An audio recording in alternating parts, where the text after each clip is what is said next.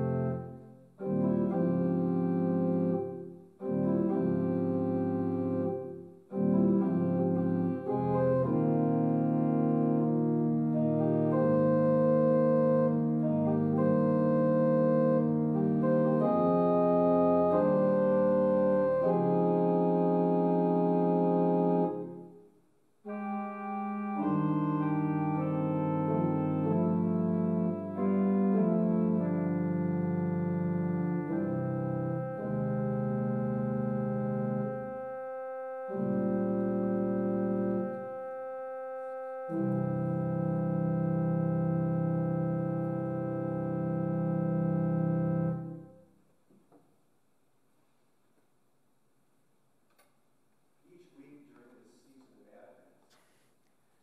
families are recording the lighting of their own home Advent wreath in their homes, and those recordings will then become part of our service this morning. There's a call and response reading that they're going to be using as they prepare to light the Advent wreath, and the response each time is, "We're ready." And so we invite you, as you watch this family lighting their Advent wreath, that you also would light your own Advent wreath at home and join in the call and response. We're ready. Go. Church, oh God, are you ready? We're ready. Are you ready to meet the Lord? Church, oh God, are you ready? We're ready. Are you ready to greet the Lord? Church, oh God, get ready. We're ready. Get ready and wait for the Lord. Those who wait for the Lord shall renew their strength. They shall soar like wings, like eagles. They shall run and not be weary. They shall walk and not grow faint. Let us pray. We praise you, O God, for this evergreen crown that marks our days and preparation for Christ's advent.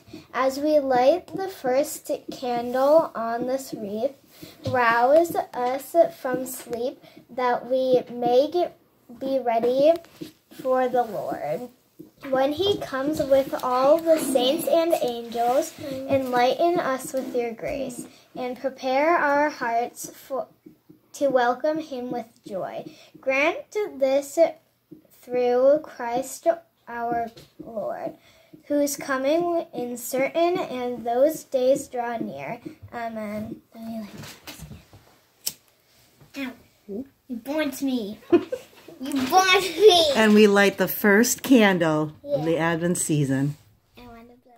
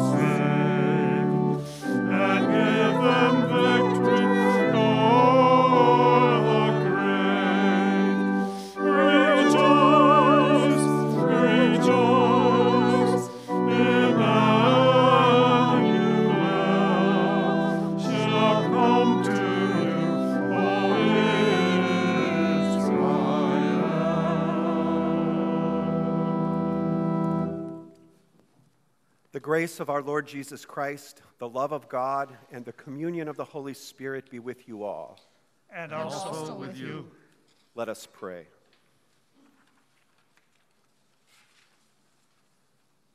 Stir up your power, Lord Christ, and come.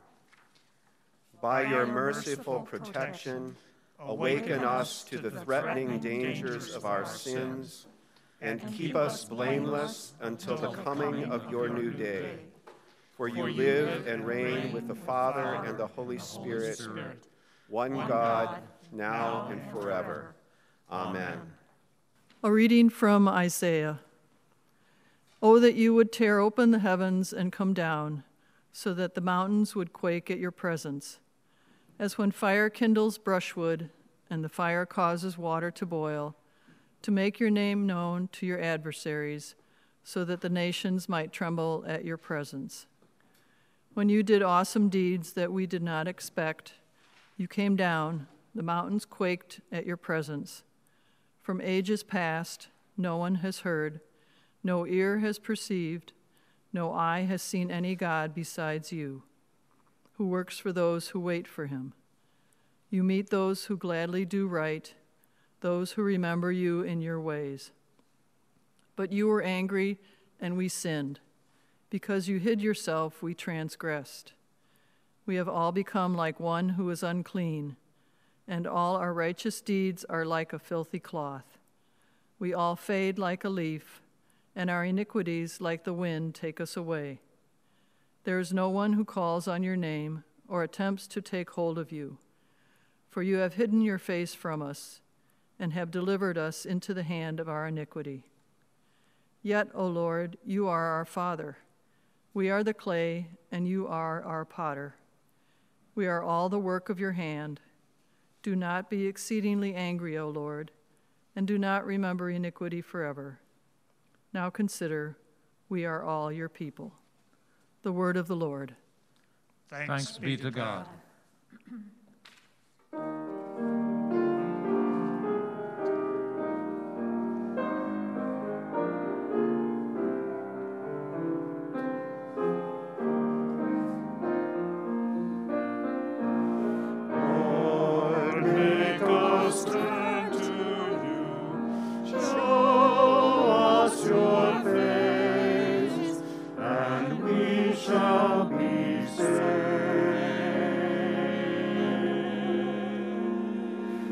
Shepherd of Israel, hearken from your throne and shine forth. O rouse your power and come to save us. Lord, make us turn to you. Show us your face, and we shall be saved.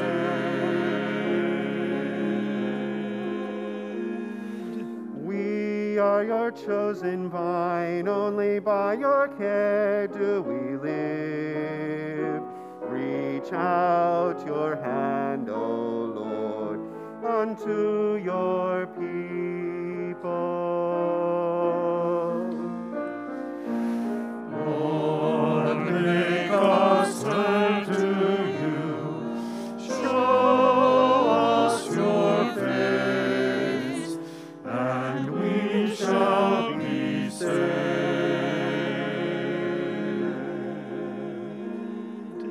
If you will dwell with us, we shall live anew in your love. Oh, shine upon us, great Lord of life.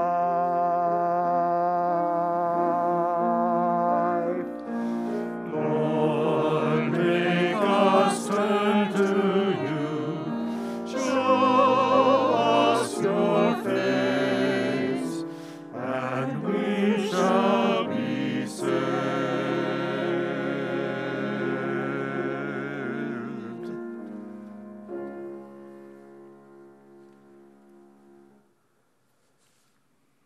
A reading from 1 Corinthians. Grace to you and peace from God our Father and the Lord Jesus Christ. I give thanks to my God always for you, because of the grace of God that has been given you in Christ Jesus. For in every way you have been enriched in him, in speech and knowledge of every kind, just as the testimony of Christ has been strengthened among you, so that you are not lacking in any spiritual gift, as you wait for the revealing of our Lord Jesus Christ. He will also strengthen you to the end, so that you may be blameless on the day of our Lord Jesus Christ. God is faithful. By him you were called into the fellowship of his Son, Jesus Christ our Lord. The word of the Lord. Thanks be to God. Hallelujah, Lord, to whom shall we go? You have the words of eternal life. Hallelujah, hallelujah. The Holy Gospel according to Mark. Glory to you, O Lord. Jesus said, "In those days, after that suffering, the sun will be darkened, and the moon will not give its light, and the stars will be falling from heaven, and the powers in the heavens will be shaken. Then they will see the Son of Man coming in clouds with great power and glory. Then he will send out the angels and gather his elect from the four winds, from the ends of the earth to the ends of the heaven. From the fig tree learn its lesson. As soon as its branch becomes tender and puts forth its leaves, you know that summer is near. So also, when you see these things taking place, you know that he is near, at the very gates. Truly I tell you, this generation will not pass away until all these things have taken place. Heaven and earth will pass away, but my words will not pass away. But about that day or hour, no one knows, neither the angels in heaven nor the Son, but only the Father. Beware, keep alert, for you do not know when the time will come. It is like a man going on a journey when he leaves home and puts his slaves in charge, each with his work, and commands the doorkeeper to be on the watch. Therefore, keep awake, for you do not know when the master of the house will come, in the evening, or at midnight, or at cockcrow, or at dawn, or else he may find you asleep when he comes suddenly. And what I say to you, I say to all, keep awake." The Gospel of the Lord. Praise to you, O Christ. And now here's Linda with a word for the children. Good morning. I'm so glad you're here with us today. You heard earlier in the service today, Miss Lynn and Reagan and Kinsey remind us to be ready. Be ready, be prepared. Well, when you see an empty stable like this might have you be thinking about being prepared to celebrate God bringing Jesus to us as a little baby. And maybe you might recall the empty tomb when the stone was rolled away, reminding us that Jesus is coming again, and we never know when that time will be. But either way, it's time for us to be prepared. What can you do? Pray and talk to God. Be helpful. Give and be generous. Listen and comfort. And thank God every day for Jesus. Be prepared. Be ready. Oh, that you would rend the heavens and come down. Wow. What a powerful phrase, huh? It's from the first lesson. It sticks with me. It's so very vivid. It's a violent image, actually, the kind of scene that you might see in Hollywood's latest disaster flick. The heavens being torn open, ripped wide open, God coming down. The prophet who wrote those words somehow believes in God's power to save, but sees little evidence of it. And so in poetic, metaphorical language, he asks God, "Where are you? What are you doing?" And then the prophet goes on to beg God to act.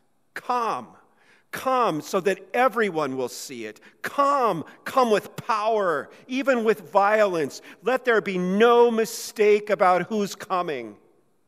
Come, make some noise, put on a show, fireworks and spectacle. And if some people get hurt, well, that's the price you pay to show that you're God. Although in not such strong language, still cataclysmic language, Jesus seems to promise the same thing. A big show at the end of time. Christ will appear in a way that no one will miss it. And so Jesus' warnings are about being ready. You don't want to be on the wrong side when he comes back. So watch for the signs. When the leaves pop out on the trees, you know that summer's around the corner. When the plumber's coming to get rid of that clog in your drain pipe, you better stay awake because you don't want to be asleep when he knocks at the door. While the lessons point us to cataclysmic scenes that we are supposed to imagine, it doesn't really take much imagination, does it? We've seen our own scenes of violence and cataclysm on our televisions the past 6 months in Minneapolis and Kenosha, scenes of utter devastation about the wildfires out in California and Oregon and Colorado and Washington, not only destroying property and memories and essential ecosystems, but taking the lives of our fellow human siblings. I talked this week with a friend who lives in the Florida Keys. His entire summer and autumn has been consumed in being prepared for one onslaught after a hurricane after another. When will it all end?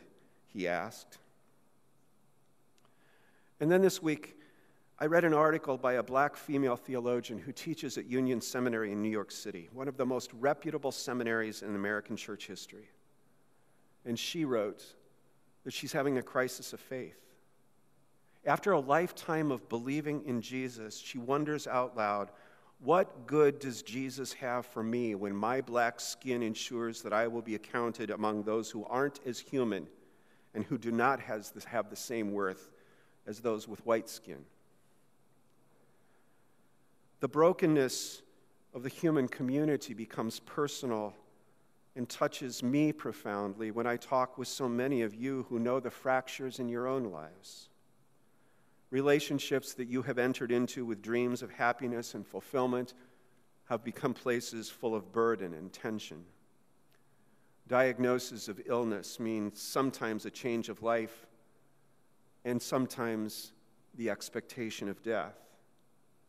Ongoing treatment of disease that seems not to bring a restoration of life, but only putting off the inevitable. And we look around us and we see the changing landscape of the church and the difficulty of trying to be church in this time of pandemic. And we discover that the church that many of us knew and loved doesn't exist anymore. And we want to cry out to God, just come. Just come and show us what to do. Show us what it's supposed to be like. Show us what it's supposed to look like. No wonder we're tempted to join ours with the prophets and demand that God at least show up. Well, what would happen if God showed up as Isaiah suggests? What would happen if Jesus came back in the clouds with great power?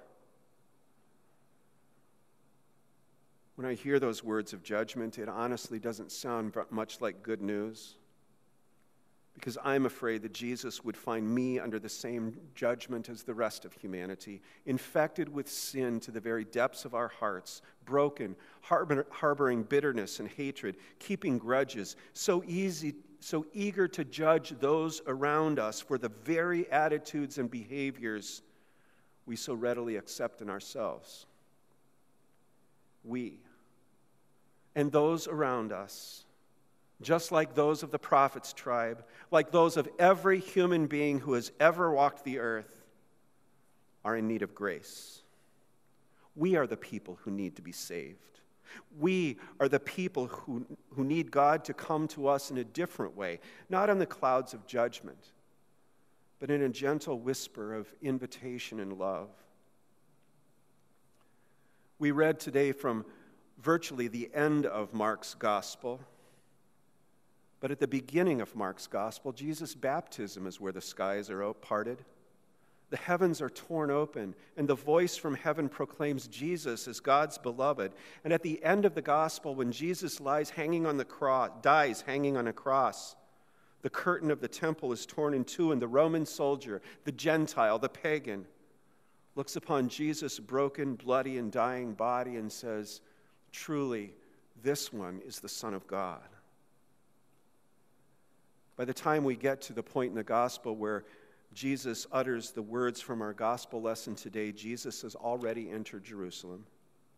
While the world is looking around at the skies for God, Jesus slips in, God slips in, almost unnoticed. And see, that's the thing. God comes to us in the moments and the places where we least expect it to bring exactly what we need. God comes on a cross to bring redemption. God comes in a word of absolution to bring forgiveness. God comes in a handful of water on the head of a tiny baby to bring the gift of the Spirit. And in this word, in this moment, God is coming to bring renewed faith and strength for the journey. In this community of God's faithful people, God is bringing companions for the journey, people who love us and support us and walk with us and work with us. Jesus is coming. He cuts through all our misplaced expectations and all of our questions about where God is to say, God is here.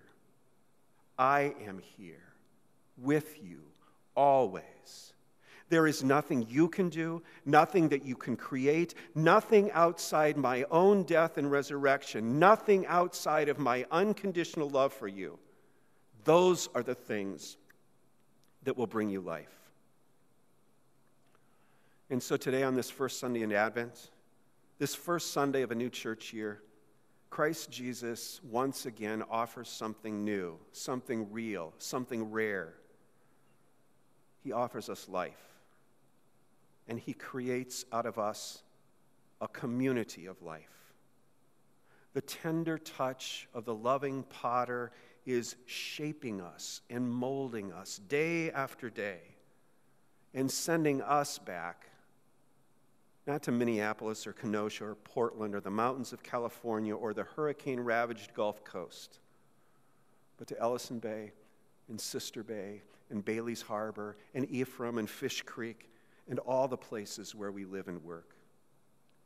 You see, God will not come to those places through the cataclysmic tearing open of the heavens.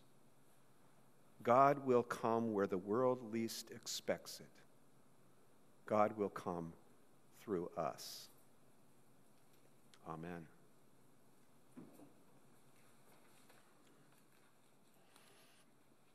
Wake,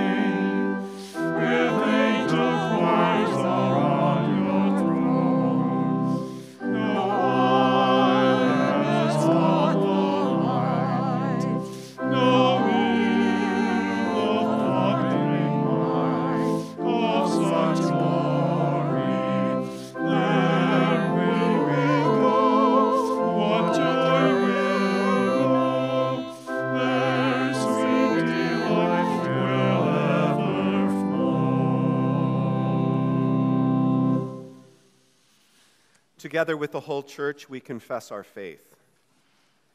I believe in God, the Father Almighty, creator of heaven and earth. I believe in Jesus Christ, God's only Son, our Lord, who was conceived by the Holy Spirit, born of the Virgin Mary, suffered under Pontius Pilate, was crucified, died, and was buried. He descended to the dead. On the third day he rose again. He ascended into heaven. He is seated at the right hand of the Father, and he will come to judge the living and the dead. I believe in the Holy Spirit, the Holy Catholic Church, the communion of saints, the forgiveness of sins, the resurrection of the body, and the life everlasting. Amen. God of power and might, tear open the heavens and come quickly to this weary world. Hear our prayers for everyone in need. We pray for the ministry we share in Christ's name. Open our hearts to your call for justice, peace, and healing. Attune us to the needs of the world as you draw near. Hear us, O God. Your mercy is great. We pray for this planet in need of restoration, for devastated habitats, polluted waters, thawing ice, blazing fires, swelling floods, and long-lasting droughts. Renew the face of the earth and our relationship to it. Hear us, O God. Your mercy is great. We pray for all people who care for others in our community and around the world. Fill them with compassion and the power to respond with justice for those who are oppressed, with welcome for those who are excluded, and with relief for those who suffer. Hear us, O God.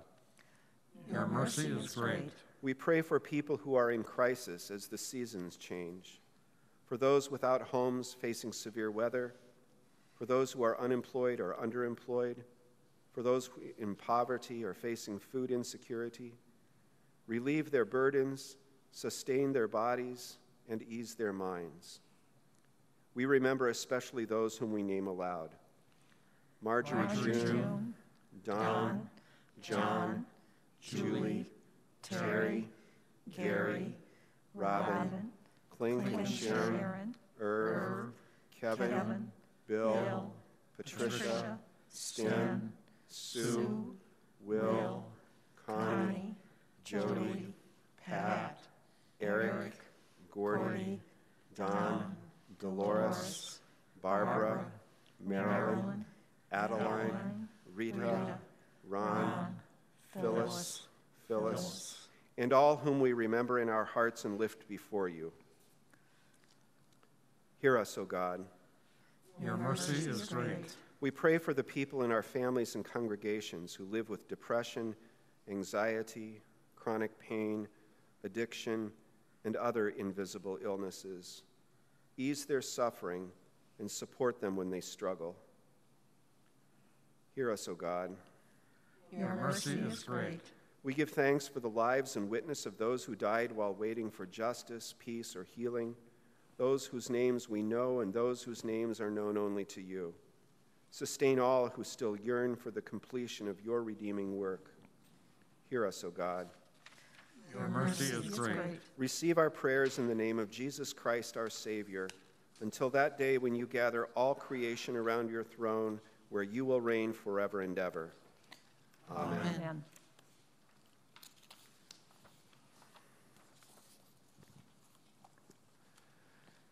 This is the time when we would receive our offering, and we thank you for your continued support for our ministry. We bring these gifts out of gratitude for all that God has done for us. And as we begin this new church year, we pray God's blessings on these gifts, that they might serve the needs of others. Let us pray. Generous God, you have created all that is. You provide for us in every season. Bless all that we offer, that through these gifts the world will receive your blessing. In the name of Jesus, Emmanuel, we pray. Amen. Amen.